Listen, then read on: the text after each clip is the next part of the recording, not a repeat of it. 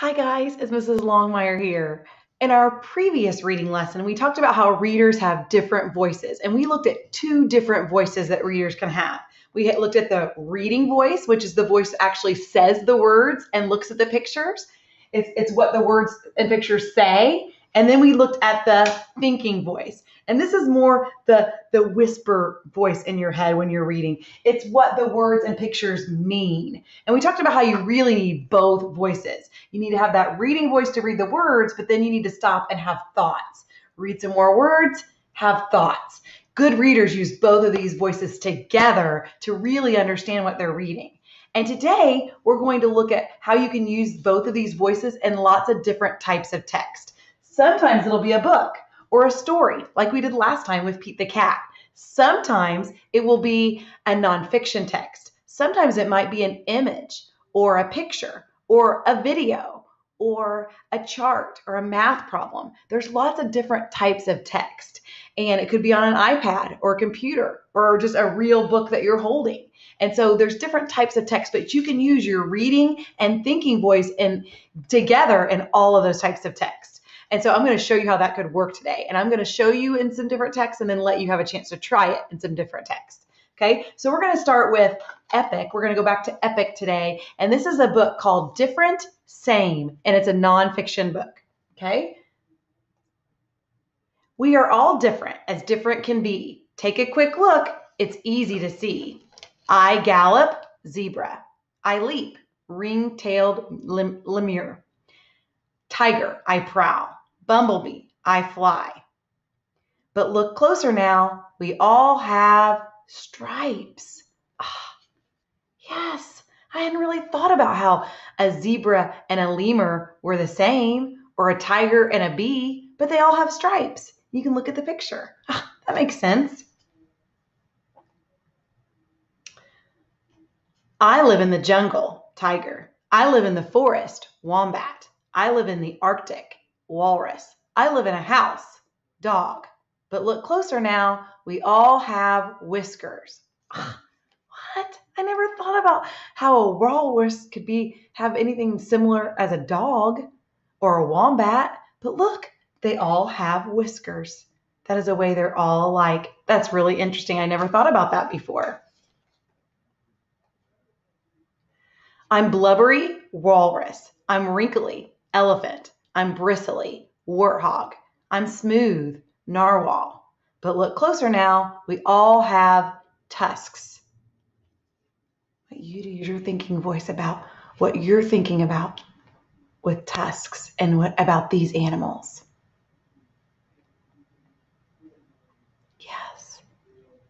Were you thinking you would never have thought an elephant would have anything the same as a narwhal or a warthog? But they all have those tusks. They look like teeth, don't they? Or horns. I stalk, lion. I root, warthog. I race, horse. I roam, bison. But look closer now, we all have manes. I want you to think about what a mane is. What does it mean, stalk or root? Think about that for a second. Mane is hair, isn't it? And I always knew about a lion having a mane and a horse, but I never knew a warthog had a mane. Did you? Or stalk. That kind of means walk and look closely. Or root. It must mean getting something in the ground, getting something out of the ground. I'm leathery, rhinoceros. I'm shaggy, bison. I'm lean, impala. I'm shiny, rhinoceros beetle. But look closer, we all have horns. Use your thinking voice. What does that mean, leathery and lean and shaggy? Yeah. Lean, that means skinny. Like if you're lean, you don't have much fat on your body. And shaggy, well, I've heard that about with hair, so I never thought about a bison being shaggy. Did you? And leathery, I know like leather furniture or leather jacket, but I never thought about a rhinoceros feeling leathery. Love those words. So I think, see how this could work? You can use your reading voice and your thinking voice when you're reading about nonfiction, not just stories like Pete the Cat, but nonfiction too. Let's try another type of text. Let's look at some pictures. And when you have a picture and no words, your reading voice can still read what the picture says. You can say things like, I see, and just say what you see in the picture. That's using your reading voice. So for this picture, I see two dogs. I see a yellow dog. I see a brown dog. I see a can in the dog's mouth. I see silly string all over the other dog. Now let me use my thinking voice. What do I think happened here? Well, it looks to me like that the one dog bit down and squeezed the can, and the silly string went all over the other dog. And the other dog looks confused, like he's going, what is this stuff all over me? He looks kind of confused, doesn't he? So I think the one dog bit the can and sprayed silly string all over the other dog. See how that's the voice that's whispering to us what happened? Let's try another one, and I'll let you get a chance to try it, okay?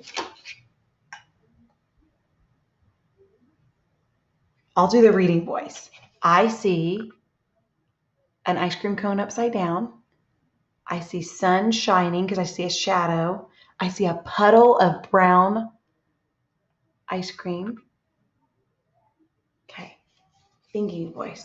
Think about what you think happened. I bet you were talking about how it's hot, weren't you? Because its sun is shining and so it all melted quickly. Or about how the cone is turned upside down. Somebody must have dropped it. Or how it might be chocolate ice cream, because I know that brown ice cream is usually chocolate. See all those whispering voices. Were they whispering to you too? Yeah, let's try another one. I see a girl with her hand on her head. I see a thermometer. I see a robe and pajamas. I see a sad face. I see messy hair. Use your thinking voice. What do you think is happening?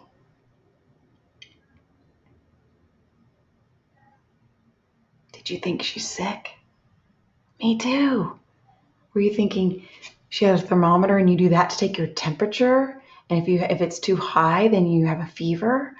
Or were you thinking she's got pajamas and a robe on, and when you don't feel well, you usually wear that stuff all day long and you don't change into regular clothes? Or she's got her hand on her head. Maybe she's got a headache with being sick, and her sad face. It's no fun to be sick and feel like that and miss school. Is that what you were thinking too? Awesome. Let's try one more. I see a kid with his head in his hands, staring at vegetables. I see a whole plate of vegetables. I see a kind of a frowny face. Use your thinking voice. What's going on in this picture?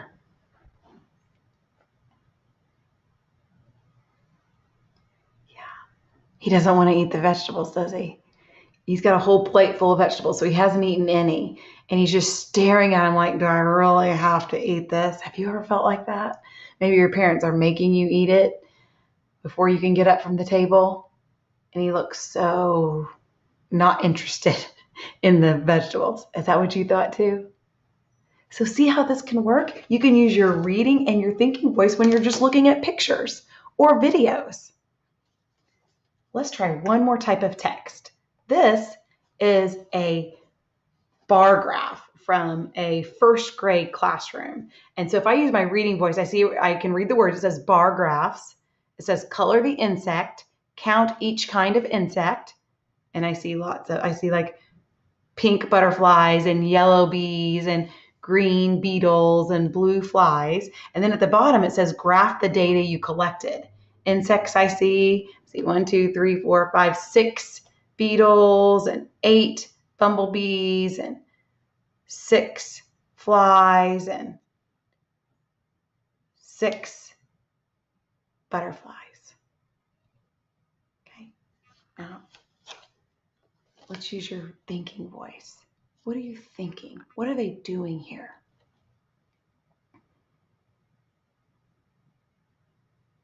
Yeah. Were you thinking they colored them first and then counted them and then they colored a square for each bug that they colored, that they found?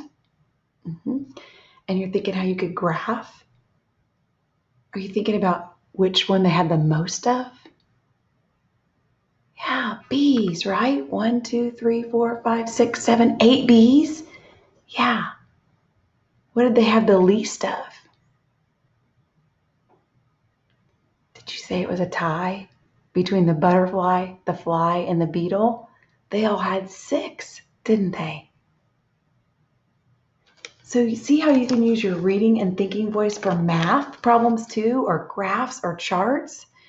You can read what it says, but then you have to have that thinking voice whispering to you and telling you how to do what this means and put it all together. So if you were in Mrs. Longmire's class, I would have you take your reading and thinking voice signs that you made from the last time and use different types of text. Look through your house, look through magazines and use pictures, or books and use pictures, or turn on the TV and do short little video commercials even, and talk about what you see in the pictures and videos and then what you think it means.